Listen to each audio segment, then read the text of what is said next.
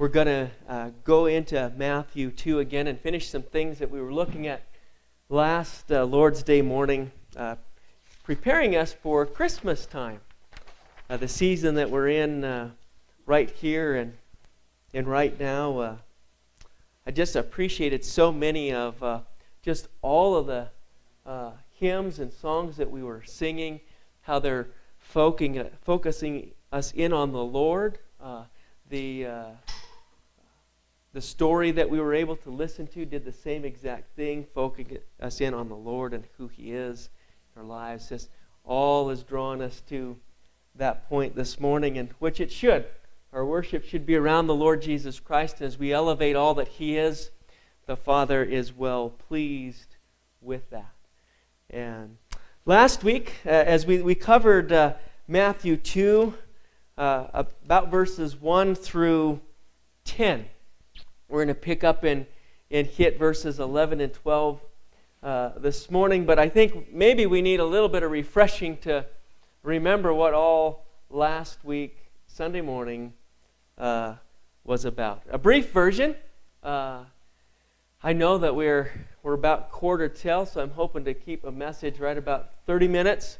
I told everybody it's just one page. Normally I have a page and a little bit more than that, so one page should hopefully be right about 30 minutes. Keep our attention here. But we were looking at last Sunday morning the wise men. Many of the songs that we were singing dealt with the wise men coming into Jerusalem. The wise men saw the star, remember, in the west. They were in the east, but the star was in the west. And they made that long journey all the way there to Jerusalem. And we talked about those folks that were there and actually used a little bit of that from that message last Sunday, that we were able as a church to put an article in the paper this last week for Charity Baptist Church, and we kind of keyed in on some of that message from last week. So I thank the Lord for giving us all that, how He designs everything. And but we know that as those wise men were in the east, they had to know something about the star in the west, or otherwise why would they go? And we know that there was some scripture that was there that we know from the time of King Balak in Moab. I think it was kind of that general area. And the false prophet Balaam.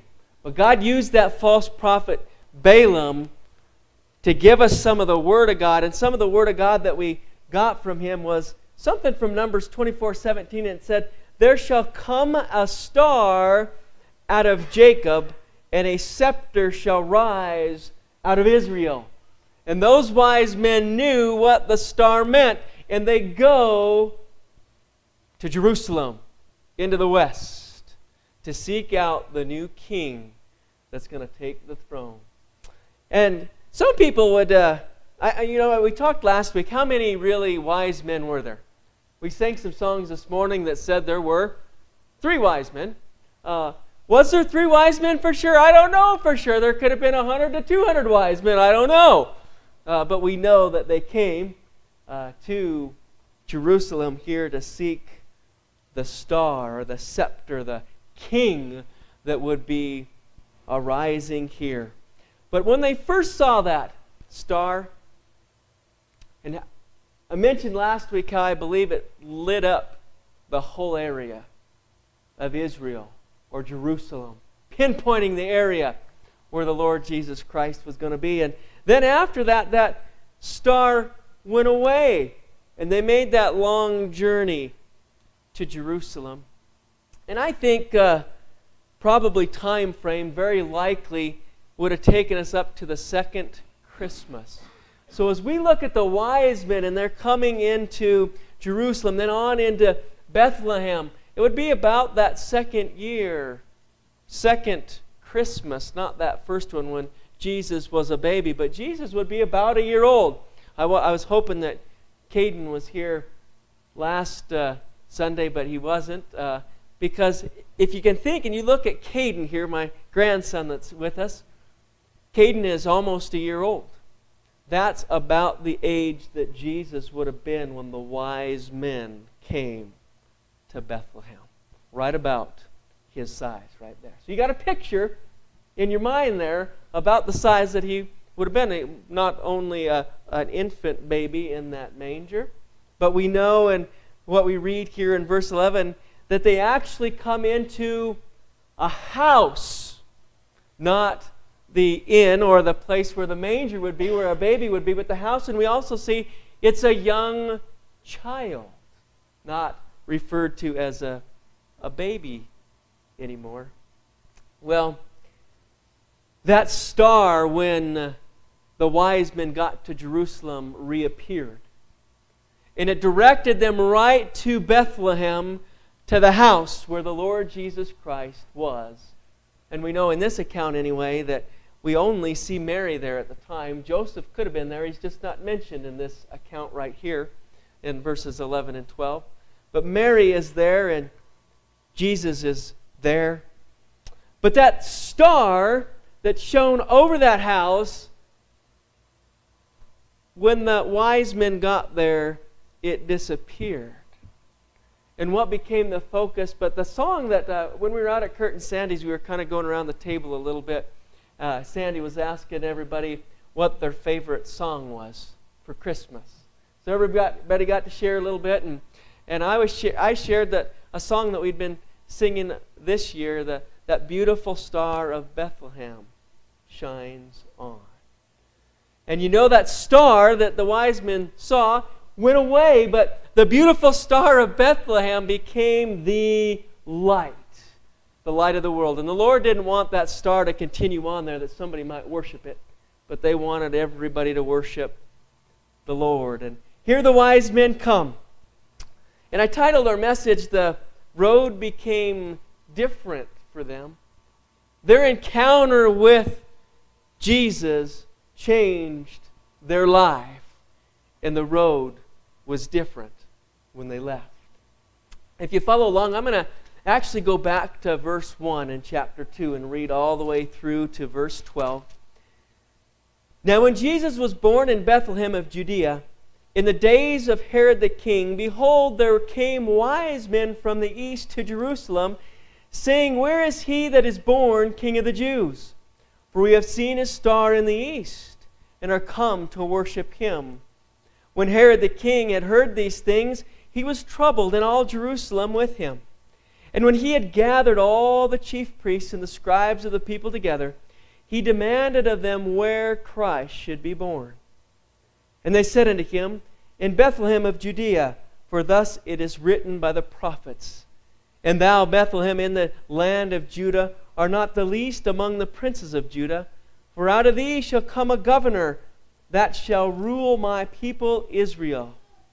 Then Herod, when he had privily called the wise men, inquired of them diligently what time the star appeared. And he sent them to Bethlehem and said, "Go and search diligently for the young child. And when you have found him, bring me word again, that I may come and worship him also." When they had heard the king, they departed. And lo, the star which they had saw in the east went before them till it came and stood over where the young child was. And when they saw the star, they rejoiced with exceeding great joy. And when they were come into the house, they saw the young child with Mary his mother, and fell down and worshipped him. And when they had opened their treasures, they presented unto him gifts of gold and frankincense and myrrh. And being warned of God in a dream that they should not return to Herod, they departed into their own country another way. They departed another way. Well, the first thing I think that we need to see is when the wise men came into the house, they saw Jesus, not Mary first. Notice what it says again. And when they were come into the house, they saw the young child with Mary his mother, and they fell down and worshipped him. You know that the last song that we had special, Breath of Heaven, Another name for that, I think, is Mary's song. But I actually took out the part that said Mary's song when we put it in the bulletin. Because, I didn't want us to focus on Mary too much. Although we want to focus on Mary a little bit. At this time of the season, there are people everywhere that focus a lot on Mary. And Mary was one that God had chosen that would carry the Lord Jesus Christ. Who's heard of the words, the Immaculate Conception? And it's always talking about Mary. And we at different times, when we speak with people, we might even use the words Immaculate Conception. But I want you to not use those words anymore. If you've been using them, if you understand what they really mean, when we say Immaculate Conception, what we're actually saying is that we believe that Mary was perfect without sin. See, that's what Immaculate Conception believes, is that Mary was perfect without sin, and only Mary that was perfect without sin could have and carry the Lord Jesus Christ, who is without sin. You see, the Immaculate Conception is actually a false doctrine. And I grew up with that false doctrine in the church that I grew up in. They really focused in on Immaculate Conception. And while I'm focusing on it, I want you to think of this just for a moment. We know the Lord Jesus Christ was without sin and perfect when He was born. But in order for Him to be perfect and to be born that way, we can't say that Mary was perfect, because the Bible says she's a what? A sinner.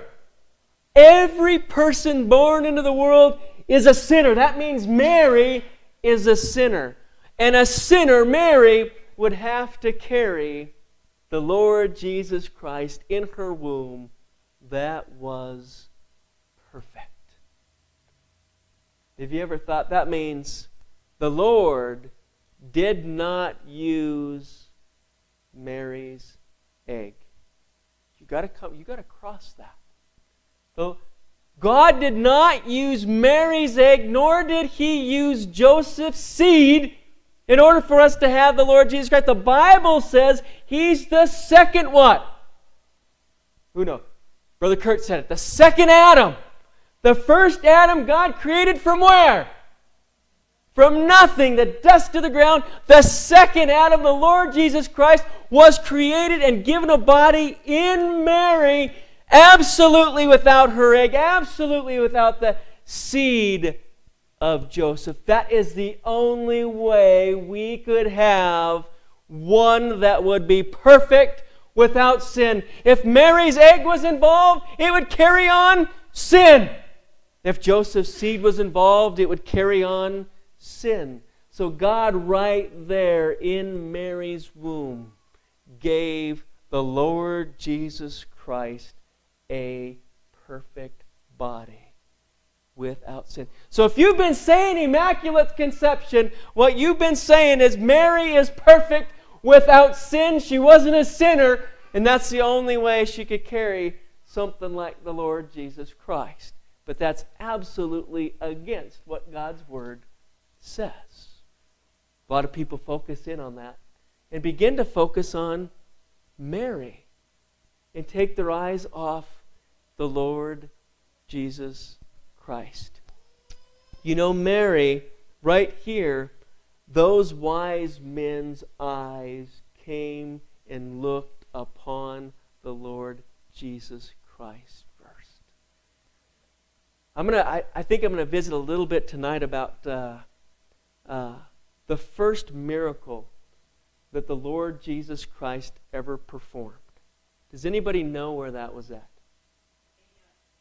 Say it. Cana of Galilee. The first miracle. And it was a miracle. It was a miracle at a wedding where He takes water and He turns it into wine. But Mary his earthly mother is there. And do you know what she says about the Lord? Some people want to give her attention while she's there. But she directs the attention immediately to Jesus Christ, and she says, hear everything that He tells you. Not what I'm telling you. I want your eyes off of me, and you look to Jesus. You look to Him. So Mary's focus was never on herself. Never on herself, but it was always on the Lord Jesus Christ. And remember, even later in here it says, she ponders those things in her heart.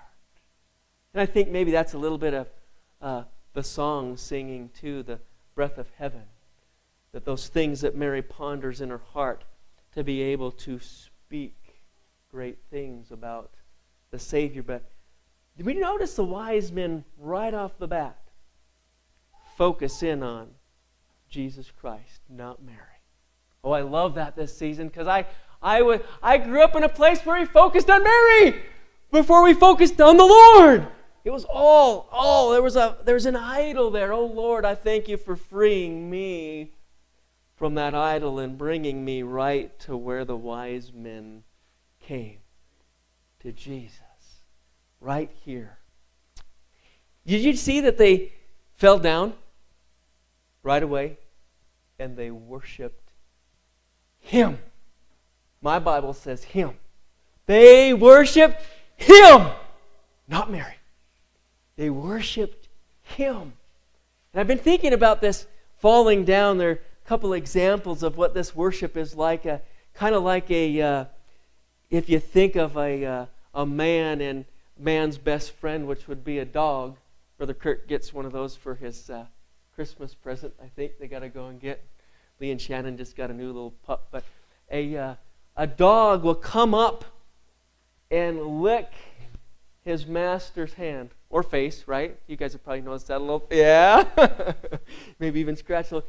But a dog will come and lick his master's hand, won't he? Well, this worship, you're kind of thinking about that coming and giving your all for the Lord. That dog would do anything for its master, and was right there at his feet. Well, this kind of these men from the east that come here, the type of worship that they would have done when it says that they went out before the Lord to worship Him.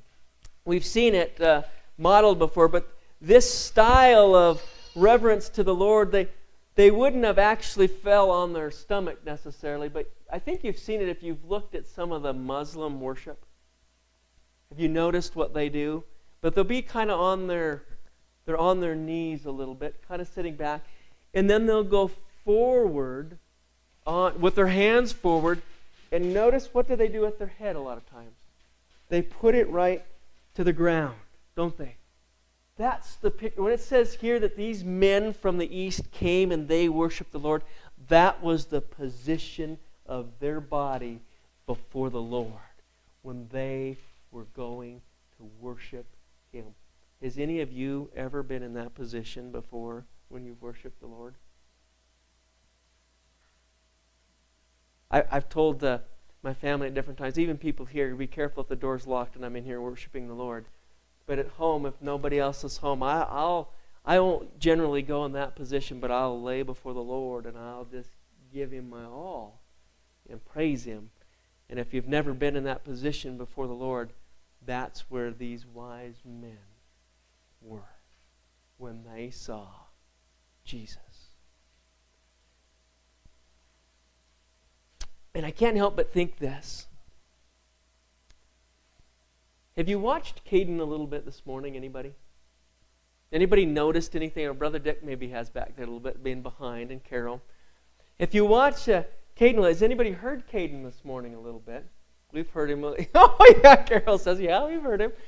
As he moved, I thought maybe he even might have had a car for a little bit that I heard running on the floor or something. I don't know what. Something was going back and forth on the floor. Oh, keys. So he's making some noise and he's moving around there a little bit. And I don't know if anybody saw this when everybody had an opportunity to practice a little bit this morning when we came in here early. Kelly was actually holding Caden, and while he's in her arms, his head goes back, and you can tell he's ready to just fuss, isn't he? That position that he has, we just watched him a little bit with Kyler watching him. We get to see all kinds of those little episodes. You know, have you witnessed maybe your kids at some point in time throwing themselves on the floor, kicking their feet, or just Caden? We've seen him do. He's been so frustrated at times. He'll put his head back like that, and he'll just fall down. Well, you think, well, I guess you're going to learn, aren't you? If you fall down and hit your head, you're not going to do that again, are you? Well, I'm thinking of that is about the size the Lord was right here when the wise men come in and they're worshiping. But he is with Mary, his mother.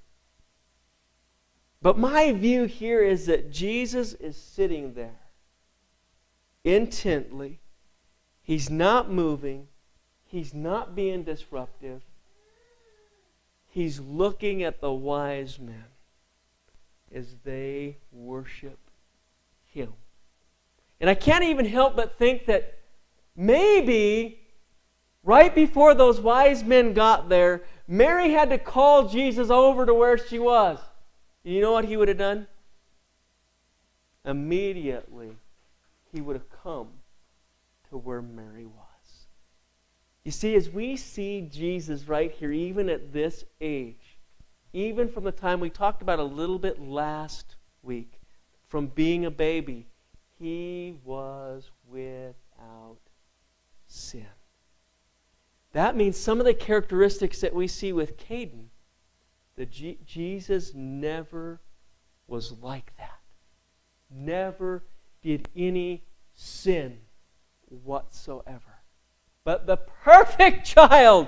I can see why some of his brothers were, his earthly brothers were a little upset with him and maybe didn't believe in him right off the bat, because he did everything right. He was mama's boy or daddy's boy, right? He never got disciplined. He did everything that was right. Where the other ones, what did they do? They were doing things that were wrong, and they were getting disciplined and brought back into shape. Jesus never had to be disciplined. Oh, I thank the Lord. Well, that's here the wise men come, and I think really the special part is the gift that they bring, because the gift that they bring, when we look at the gifts that they are, we have a great understanding of who they understood Jesus to be. So when they come and they worship, we know that they've got a great understanding of who he is. And I ask myself, how did they know that? Well, they had the little scripture. Probably they got some of the scripture that Balaam, the false prophet, God allowed him to bring in. But we know there was Jews scattered throughout that area from the captivity. And we know that when they went into captivity, they had the Word of God with them. They did. So the Word of God was still going forward in the captivity in Babylon. And when they dispersed from there, we know that people were studying the Word of God and they knew. So these wise men had to come under some of that teaching at some point in time to know the Word of God. Because of what we see here, the gold. Did anybody, who knows the song? We sang one song, one that I know for sure, that mentioned the gold, and it actually said the myrrh and then the frankincense. It went in a different order. Who knows what song that was that we sang this morning? Anybody? You remember? Sandy, do you know? Picking them out? Any of them? Brother Kurt? First Noel. The first Noel. It said, right there, it's talking about the wise men, but it gave that the gold, it said, and myrrh, and then frankincense. But we got the order in the Bible here that says gold, frankincense, and myrrh. I don't think it matters for the song. The significance is what they mean, right? The gold. What does the gold mean?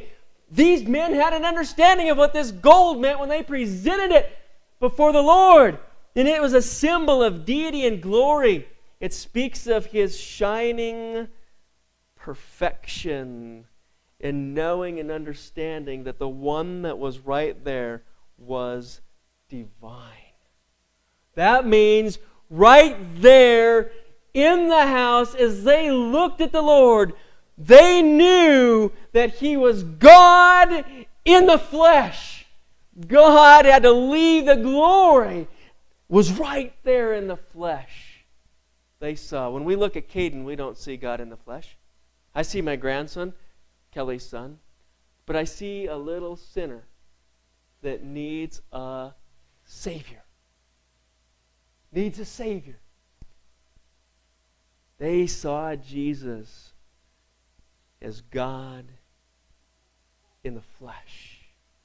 And we ask ourselves as we come and as we're approaching Christmas time, as we are looking at Jesus, do we see Him that way too?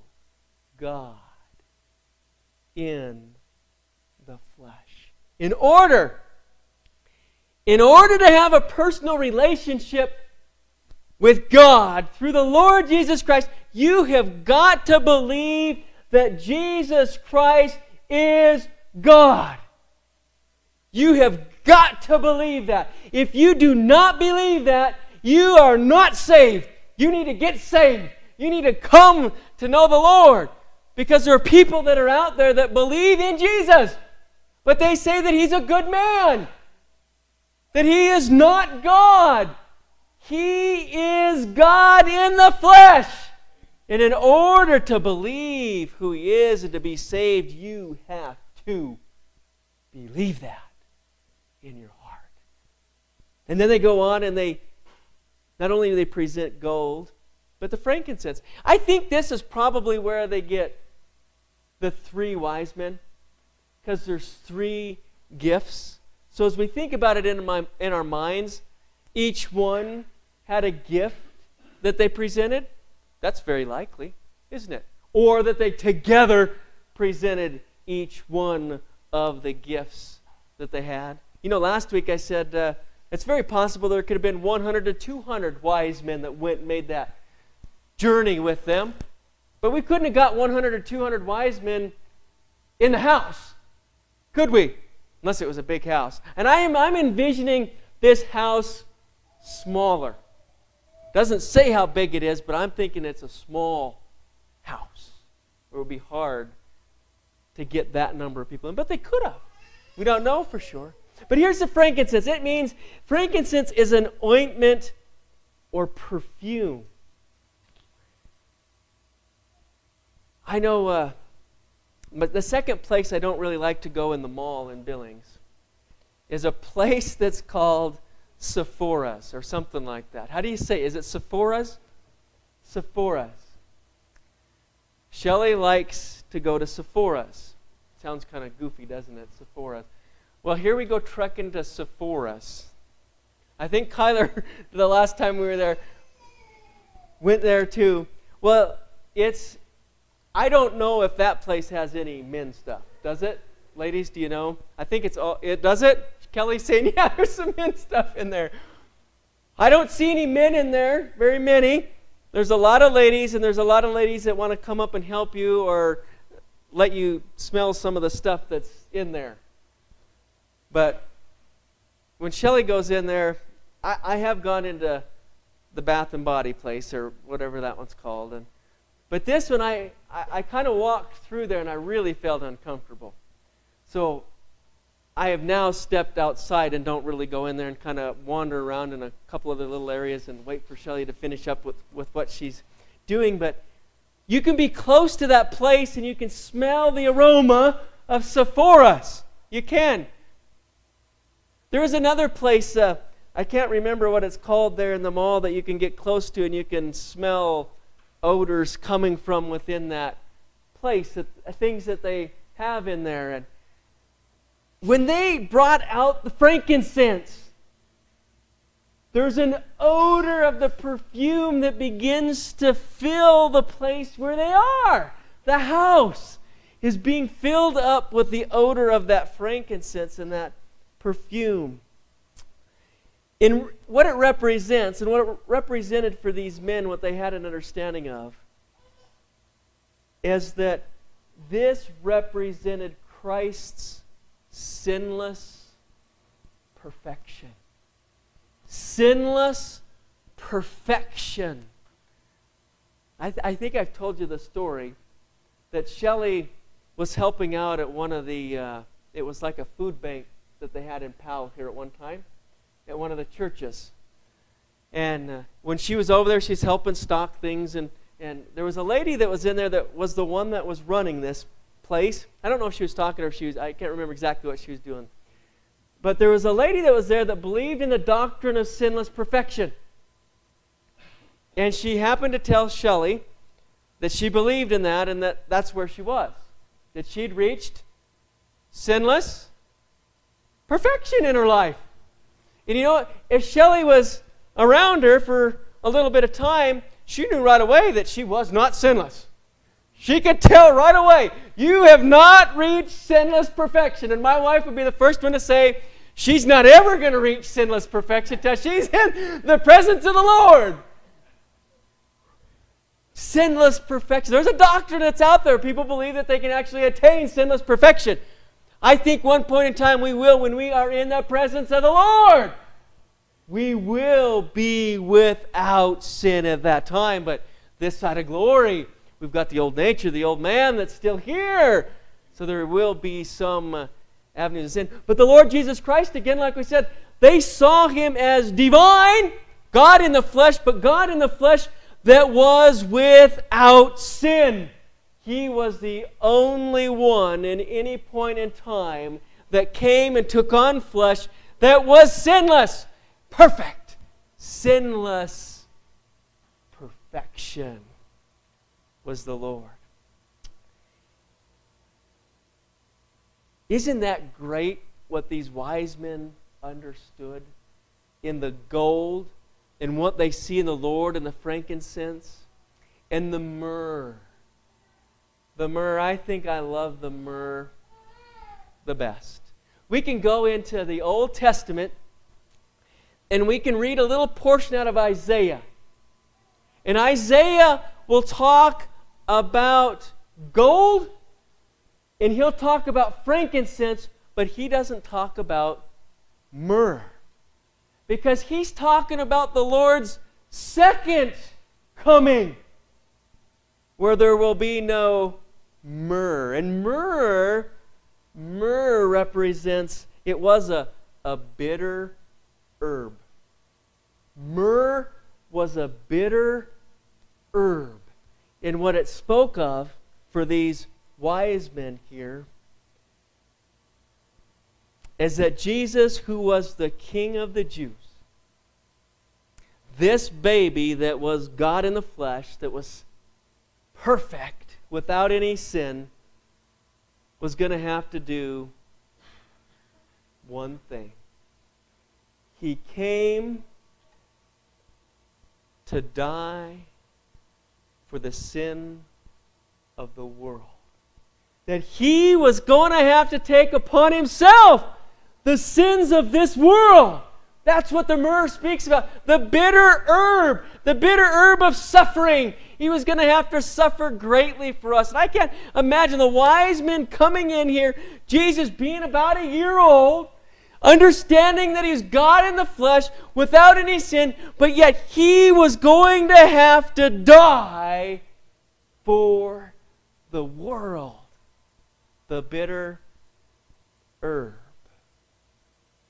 See, we need to understand those three things, don't we, if we're going to be saved.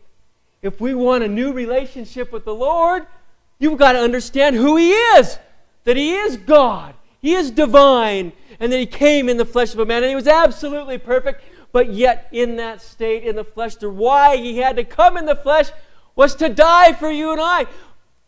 I think a part of what Elaine read, she talked about the nails, didn't she? That cross would have to take. The nails, the Lord Jesus would have to be nailed right there. That's exactly what these wise men from the east came to Jerusalem to see and believe and come to know Jesus Christ as a personal Savior. Right there in the house that day when the star was gone, but the light of the world continued to shine on, they bowed before their Savior for the first time. And you know, those wise men from the Gospel's for those in the East too, isn't it? The Gospel was for those wise men that second Christmas. They come to know Jesus Christ as their personal Savior. The question would be for each of us, have you truly come to Jesus Christ as your personal Savior, just like these wise men did here this Christmas for them? This was probably the best Christmas they could ever have. I remember the best Christmas that I could ever have was in 1991. December of 1991 is when I came to know Jesus Christ as my Savior. The best Christmas ever. The first Christmas that I knew and understood who Jesus Christ truly was. See, if that's you, this is the Christmas for you to come to Jesus and believe in Him as your Savior. And it's pretty easy, simple. I think that's what I said in the paper. Shelley always, when I put something out in writing, if I have notes here, they don't have to be spelled right. They don't have to have the right punctuation, but when something goes out in the paper, I give it to Shelley so she can read it. And that's something that I think I had a whole bunch of words, and she said it needs to be pretty simple here. It's simple. The gospel is simple. It's easy, isn't it? And they had a simple gospel right here in the gold, the frankincense, and the myrrh. And they believed. And I love the last part here in verse 12. It says, and being warned of God in a dream, that they should not return to Herod, they departed into their own country another way. They didn't go back the same way. You see, when they came to the life-changing event in their life, they went a different way. They went a different road. They didn't go the same road that they were on before. Life was new for them. It was a new road. So I wonder, with each of us, if we've come to the Lord and we've believed upon Him, are we still going back on the old road? We want to be on the new road, right? The road for them became different in their life. And the road for us, when we know the Lord, should be different for us in our life. We've been changed, transformed, new again. We are new in Christ. And that's the road that we're to be on. That's where we want to go this Christmas, isn't it? We want to go on the same road, take the same route the wise men did. And I don't know where each one of you are. If you haven't come to the Lord, then you need to enter into the house, don't you? You need to look at the gold and the frankincense and the myrrh. And you need to see yourself as a sinner, and Jesus took that sin away so that you could be saved and that you could leave the house on a different road. This is the season, isn't it? This is the time the free gift of salvation is offered to each one of us. I think many of us have come to believe and trust in the Lord as our Savior.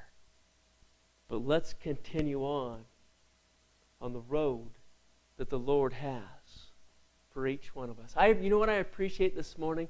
I appreciate people coming out of the woodwork here for Christmas to do some specials for us, to do some service here for the Lord, because He was pleased this morning with our worship and adoration of Him. You see, we can sit in our pews, can't we? We can stay and not do any work for the Lord, but He wants us to get up, and He wants us to be about His work, doesn't He? How did you feel after you got done with what you were doing this morning for the Lord? Did you have joy in your heart? I think I saw Renee when she walked away. I saw a smile on her face when she was done. She'd served the Lord. Shannon and Elaine, Shelley and Kelly. There's that, you feel that? Serving you, Lord. I love you. I'm bound before you. I'm doing your work. The Lord was pleased here this morning with what each one of us did. And I thank you. If you don't know Jesus, He's calling you. He is. He's calling you to come and believe upon Him. If you do, He's telling you to keep on that road that we're on this morning. What a great road it is when we're serving the King of Kings and the Lord of Lords. Amen. He's coming again, isn't He? He's coming again. I hope each one of you come back tonight. We're going to come around and enter this table right here, and we're going to share in communion. We're going to remember many things that our Lord has done for us. It's so important for us to take part of communion together. Not like I see Renee here. I know that we've got a background the same, similar for where we grew up. What communion is, it's different from what I grew up doing. That was a sacrament. That was a sacrificing the Lord every week over again. This is a remembrance. Remembering what our Lord has done for us. So we pray that you come back tonight to be able to take part of that communion with us. Don't miss it. Don't miss it. Let's pray. Father, we just thank you, Lord, for this morning. I thank you for your holy written word here, Lord. I thank you for everything that you've given us, Lord. What a wonderful Christmas service, Lord, you've given us right here. Lord, to be able to go forth here in our church family. Father, I just thank you. I thank you for the special service, Lord, that you put in the hearts of your people, Lord, this morning. Oh, it was so beautiful, Lord. I know as we sang, as each one was able to praise you, Lord, in what they were doing, that sweet, sweet smell of all that worship was going before the throne room of you, Father, and you were well pleased with it. Oh, I just love to elevate the name of the Lord Jesus Christ and all that He is. And I thank you for what we've learned and looked at with these wise men from the east, how they came in to the house, Lord Jesus, where you were. And they understood who you were by that gold, that frankincense, and that myrrh. And they left changed men on a different road. Lord, help that to be us, Lord. Help us to be right there. We need your energy. We need your strength, Lord. If anybody is here, Lord, that hasn't come to know you as a Savior, I pray for them, Lord. I pray that you draw their heart this day, this morning, to you. Lord, to draw you into the house. Draw you into the house where they can see who you are, just like the wise men were able to. Lord, thank you for this day. Pray that you bless each family, Lord, with all that you have for each one, Lord. Just be with us and guide us, Lord. And we just give you everything here. In Jesus' name, amen.